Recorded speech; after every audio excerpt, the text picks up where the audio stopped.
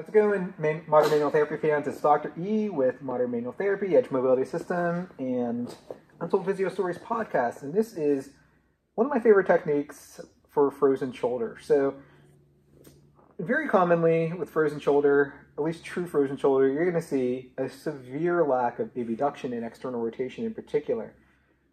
And one of the things we're taught in traditional manual therapy, so this old school manual therapy, I don't know if you can see the air quotes in the camera, is the distraction is one of the things we're going to start with. So typically you're going to start doing a little bit of anterior glide, a little bit of lateral, and a little bit of inferior, and you're going to oscillate like that. And otherwise we just try to do a ton of posterior glides and anterior glides and inferior glides, and generally just beating the crap out of the shoulder.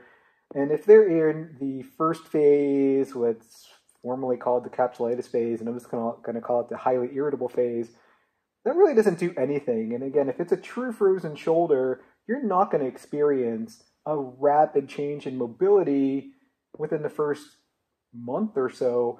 You might make some changes, and the least you can do is desensitize it. So the best thing to do is to desensitize a system that already has high tone, is to just give all the ligaments and muscles a chance to relax.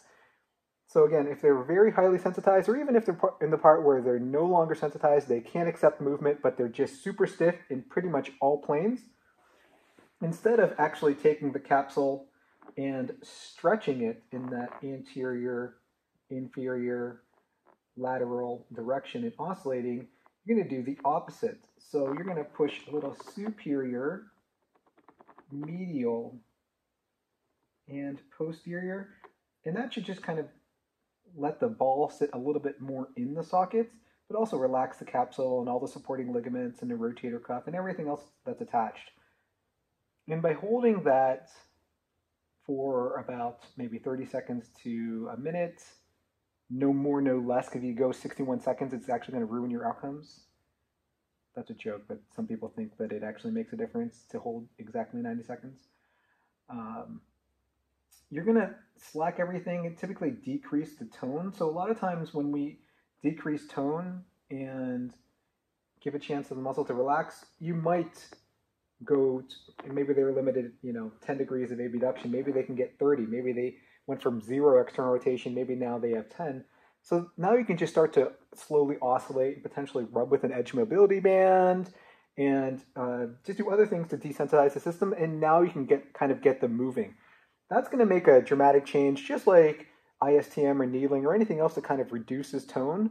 But one of the easiest things you can start with initially with every frozen shoulder is just to slack it. Okay, so I want you to try this. Leave any comments if you have any current true frozen shoulders that you're having trouble with. Just try slacking instead of stretching initially, just to desensitize the system, get them moving, then eventually get them loaded. And for sure, give them the expectation that this is probably going to take a while because you can't lengthen tissue any faster than you can hypertrophy them. If you like this video, make sure to subscribe to Modern Manual Therapy. Check out Modern Rehab Master, a new online mentoring program of which Dr. Dana Palmer is part of. So I'm actually locally mentoring her here in Buffalo, New York. She didn't even know I was here after listening to my podcast and watching my videos for years. And I just happened to accidentally mention Buffalo. So yeah, if you're a PT in Buffalo and you didn't know I was here, you can come by Edge Rehab and Sports Science and check it out and for some local mentoring.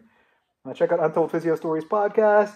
Check out all my products on Edge Mobility System. I have ISTM, BFR certificates, and more. Online courses are also there. I hope to see you in a live eclectic approach course soon, and have a great day. Also, do this when the patient is